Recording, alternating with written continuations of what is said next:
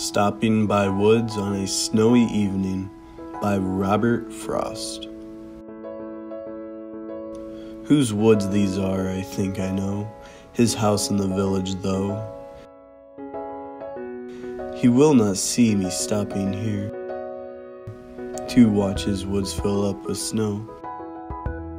My little horse must think it queer to stop without a farmhouse near, between the woods and frozen lake, the darkest evening of the year. He gives his harness bells a shake to ask if there is some mistake.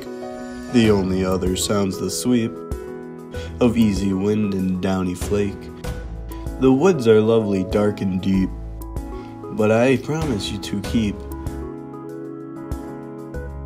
And miles to go before I sleep.